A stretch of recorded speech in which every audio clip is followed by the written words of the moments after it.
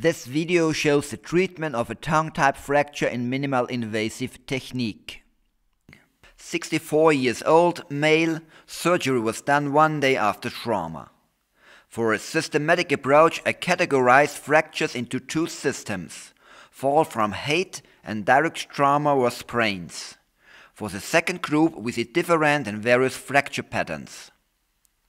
For the first group, S6 Lopresti identified a central primary fracture line and usually an additional secondary fracture line, dividing the fractures into tongue type and depression type. These fracture patterns are the result of different force vectors and hindfoot positions. While additional force may lead to more fracture lines, the fundamental types remain constant. For the tongue type fractures, I see three groups.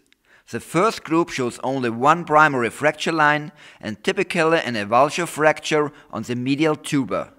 It should not be mistaken for a duckbill fracture, showing different fracture characteristics. The second and more common group has a secondary fracture line through the tuberosity, always horizontal. With additional fragments, I call them tongue type C. Returning to our fracture, we observe a large tongue fragment, only one fracture line, and an avulsion fracture on the medial tuber. Additionally, there are many smaller plantar and central fragments, less common in this type of fracture. Following my systematic, I would classify it as tongue type A. For this type of fractures, two reduction techniques are typically used, one with a clamp, the other performing the West-to-S method. For the clamp, we need a stable plantar bone structure as a counterpart. In this case, it is fragmented, so we think we prefer a West-to-S procedure. The principle is to position, for example, a shank screw deep into the fragment from dorsal and then lift it. But as we simulate this procedure, we saw a problem: the small central parts. With the CT slices, I have problems to classify these parts exactly, so we did an individual 3D reconstruction and examination. You see the tongue type fragment, the blowout wall, some comminution plantar. We remove the talus, examine again the big tongue type, the avulsion and the sustentaculum. And here we find the problem we are interested in. The medial wall below the sustentaculum was broken, tilted to lateral, and the parts were lying between the tongue type fragment and the talus. Though there was a danger to pinch these parts between the talus and the calcaneus by performing the West-to-S maneuver. Surgery was done using our standardized positioning, ensuring free access to the foot and easy capture of the standard X-ray views, lateral, protein and axial. Our first target was to reduce the medial wall. We tried it using a step incision laterally and with a respiratory through the subtalar joint. For the reduction of the tongue type fragment, we positioned a shank screw into the tongue fragment and start lifting the fragment, controlling lateral and proteins view. Next step was positioning the guide wires for sustentaculum and static screws.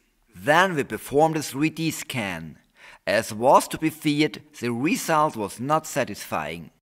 The fragments of the medial wall were trapped intra-articular despite the attempt to push them away. We loosened the reduction again to widen the joint space slightly and tried to clean the intra-articular gap with a joystick. Then reduction of the main fragment, guide wires, controlling lateral and axial view. We did a second 3D control, not happy, a next try, and a third 3D examination. We were not completely satisfied, but the small fragment was now at the very edge of the joint, and the main fragment was well reduced. We finished with screwing a sustentaculum screw, two big static screws, one tuber screw. If you look carefully, you can see the small fragment visible in the Broden's view. For after treatment, we use no cast, no special shoes, no orthosis. We start active and passive movement for all joints the day after surgery. Mobilization with crutches, begin weight bearing after 6 weeks. The clinical outcome was very satisfying, no problems with full load, good function, no pain. Stable bony healing and a good reduction. When analyzing the case, however, some points need to be discussed.